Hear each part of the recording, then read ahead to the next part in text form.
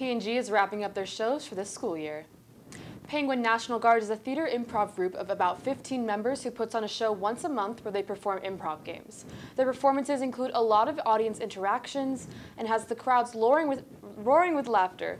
Their last show is being held soon, and the members are meeting twice a week during Den to practice their games that they will be performing. Since this is his last theater performance in high school, senior Ben McDonald shares his experience with PNG.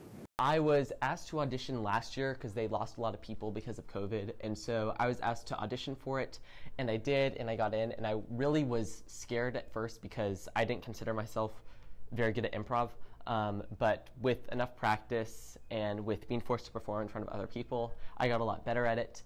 And this year I'm one of the captains, and so I kind of have to be good at it, right, to like help teach new people, and it's just super fun being able to it's a unique form of theater, and you can just have a lot of fun and be silly with your friends, and you don't have to, focus too much on trying to convey a character or a story. It's about having a good time, getting the audience to laugh.